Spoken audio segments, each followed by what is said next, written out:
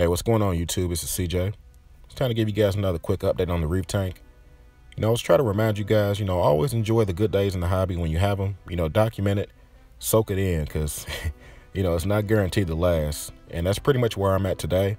I just got home this morning. It's time to do a water change and maintenance. And I figured this was a perfect time to record and kind of share what's going on with my tank with you guys. So let's go ahead and get to it. So I'm really going to focus on two different types of algae this update for you guys. And the first one being bubble algae. Now, I've been pretty damn lucky over my time in the hobby. I say the last 2.5 years, never had this stuff in my tank that I can remember, especially to the level that, I felt like I had to manually get in there and remove it, do something to kind of help it out. As you can tell, brain coral is the only place it's really growing, but, it's got some sizable pieces on there. So I'm going to share with you guys my plan on getting that out of my tank here a little later. But this is just the first algae. Let's move on to algae number 2. So let's go ahead and get to the bad news. Now, I know some of you guys may be wondering, what do you mean bad news? Bubble algae is pretty bad, right? I mean, it is to a degree. You definitely want to, keep it from spreading throughout your tank. But believe me, in this hobby, there are levels of bad. And this stuff here is what I call the next level. I don't know if it's the top, but I definitely consider this the boogeyman of a lot of people's reef tanks, at least from what I've heard and researched. And for those who haven't figured it out yet, this is called Bryopsis algae. Definitely one of the worst nuisance algae that you can actually have in your reef tank. And we're going to take a second and talk about it. And I'm going to kind of share how I'm going to get this stuff out of my tank and, hopefully my master plan, if you want to call it that. But, my master plans never end up being master anything, right? So either way, I'm going to document this all the way through, share the results with you guys, and hopefully, this will help someone. But at the end of the day, I got Bryopsis in my reef tank. I'm not happy about it, but we're going to keep it moving, keep it pushing, and see if we can defeat it. One of the great things about documenting this hobby, especially on YouTube, is being able to use your old videos to help diagnose, current problems, or really to try to get a time window of when it began, you know what I'm saying? So in this situation, I went all the way back to a video I made at the beginning of the year. If you guys remember it, called Defeating Hair Algae. I was celebrating, it was like Rocky on top of the hill, hands up in the air. And in that video, there was a patch of really, really dark, tough looking algae on the top of my scape. And I mentioned it and I was like, it looks like turf algae, I don't know what it is. I disregarded it, plucked it out with my finger, siphoned it out, kept it moving, right? Well, months later, this is what it's pretty much turned into. So at that time, I actually had Bryopsis in my tank, didn't realize it. I don't know how it got in my tank. I'm assuming it snuck in on some kind of frag plug. That's pretty much my best idea, but it got in the tank. Now, as you can tell, it hasn't even taken over the whole tank. For the most part, I've only noticed it growing in the GSP. A few patches over, different spots in the tank I was actually able to remove manually, and it hasn't came back. So either it grew back and then, my cleanup crew ate it, or it just hasn't come back. So definitely a sign that my tank is not the absolute best place for this stuff to flourish. But, the simple fact that it's starting to kind of get a little more aggressive with its growth and growing a little faster lets me know I got something out of whack. So we'll talk a little bit more about that as far as water chemistry wise, what I'm going to try to do about it. But for now, let's go ahead and pluck this stuff out of the tank because, it's ugly, it's unsightly. And I only have a few hours before the GSP, is going to open up and make it really difficult to kind of get out. So let's get to it. Now, believe me, this is my first time really dealing with this stuff. So I'm not going to tell you exactly how you should do it, but I'm going to explain at least why I'm doing it this way. Now, ideally, when you're trying to remove something from your tank, at least for me, I would rather do it outside of the tank, meaning, remove the rock, clean it, scrub it, whatever you got to do outside of the tank to, minimize any risk of this stuff spreading around. Now, unfortunately, as a lot of people may know this, some scapes you just can't break apart easily, or you have frags in place, anemones attached, different things that will prevent that. So in this situation, decided to go ahead and pluck it out manually. The key thing to remember, it's going to stick to your hands. So make sure you have some kind of, bucket of water or something you can rinse your fingers off with every time you pluck it, and keep on going about your business until you get as much off as you can. That's pretty much what I did. And I consider this phase 1 because this part of the rock work sticks out of the water. So everything that actually stays submerged, we're going to do it the, siphon way. So let's go ahead and get to that next. Now, the ideal way of doing this will be to remove this entire rock from the tank, remove the algae from it and put it back in.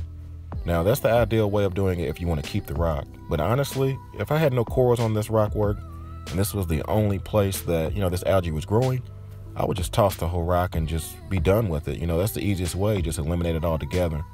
Now, unfortunately, I'm not that lucky. I got GSP growing on this rock. My anemones are attached to it. My devil's hand on the back side of it is actually encrusted on the rock, so I can't just simply yank this rock out without doing some damage to my corals.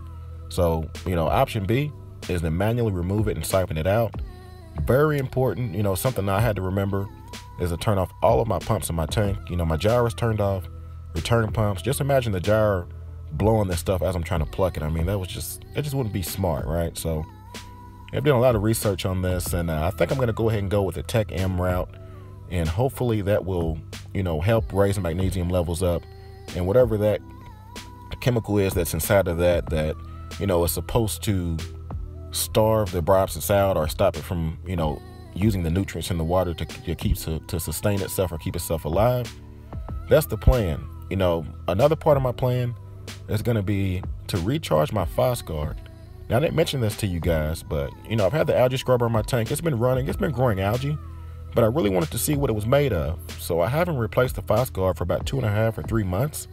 And my plan was to let the phosguard pretty much, you know, exhaust itself to the point to where the algae scrubber was the only source of phosphate and nitrate removal from my tank. And I think doing so may have potentially, you know, gave this Bryopsis a little extra foothold. So definitely going to recharge the phosguard and hopefully, you know, strip all the extra nutrients from the water that it's using.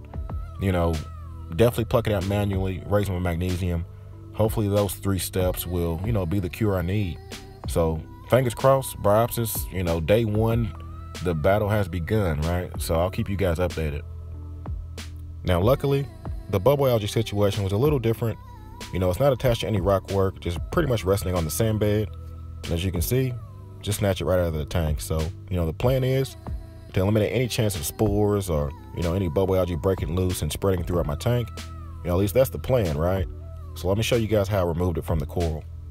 So keep in mind, you know, this is my first time dealing with bubble algae. So I was pretty surprised on how tough this stuff actually was. You know, my original plan was to remove it, take a toothbrush and just brush it off, you know, keep it moving, throw it back in the tank. I quickly realized definitely wasn't gonna work. So, you know, as you can tell, it's a pretty hard struggle getting this stuff actually off the coral. And it was one point in time that I actually burst one of those bubbles and it shot fluid right out my face. So definitely wasn't prepared for that. You know, I didn't realize how much water was actually held inside of each bubble. And it was a lesson I learned. So after a little struggling, you know, I was able to manually remove the larger pieces, and whatever was left, you know, did my best to try to brush it off.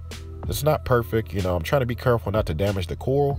You know, this brain coral is mainly skeleton on the outside and tissue on the inside. So, you know, I'm just trying to be mindful of that. But, you know, do the best I can, rinse it off, and then I actually replace this old water with fresh tank water, give it another quick rinse, and then back in the tank it goes. So definitely is a unique experience, you know, my first time dealing with it. And I figured it was a good time to document, just in case anyone's new. You know, as I say before, hey, experienced people, this is nothing to you. But for me, anything new I'm going to document because I like learning and, you know, I like experiencing everything I can in the hobby. Avoiding the bad stuff if I can, but if I am going to deal with it, I'm going to document it, right? So I would say this process took me roughly, you know, 20 or 25 minutes. Definitely something that would have went a little faster if I wasn't recording, but that's what it's about, you know, documenting the hobby for yourself, for you guys. You know, my hope is look back on this video a few months from now and say, hey, that's when the problem started and I'm completely over it, done, and I can look back and reference this as my, you know, story of success, hopefully, right? But as you can tell, you know, mission was accomplished. You know, all the Bryopsis is gone off the GSP, at least most of it, and from what I can see, and it was just in time because the GSP was just starting to open up. So I would say job well done. So for those of you all that are wondering, you know, just how much algae did you remove from your tank, CJ? Here it is. You know, this is going to be the aftermath.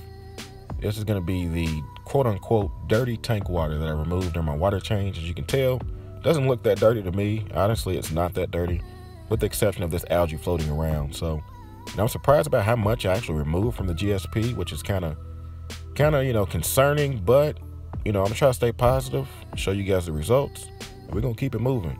So this is what it looks like after the water change.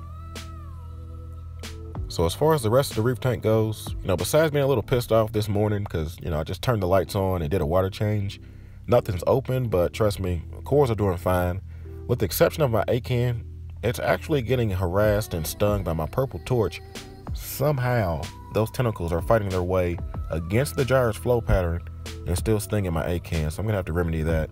Probably move them to the right area and that barren pillar on the right. Maybe turn that into a little acan guard. Who knows? I'll keep you guys updated. Livestock, gonna keep that the same until I get a chance to get to the LFS. No other changes there. But as far as new purchases, definitely gonna put an order in for some new salt. Just ran out of reef crystals. Definitely gonna put an order in for some new test kits. Probably Salifert because I'm tired of API. I just can't get accurate results or consistent enough to where I can trust it. And then I'm also going to get some Tech M, some Kent Marine or whatever that stuff is for the Bryopsis. So that's pretty much the latest on the reef tank. I don't want to hold you guys up. Just, give you guys a quick vid of, how I'm going to fight this battle. And hopefully, this is the beginning of the end and I can get this stuff under control. So as always, hey, you guys like, comment, subscribe. You guys do what y'all do. Y'all be easy. Happy reefing.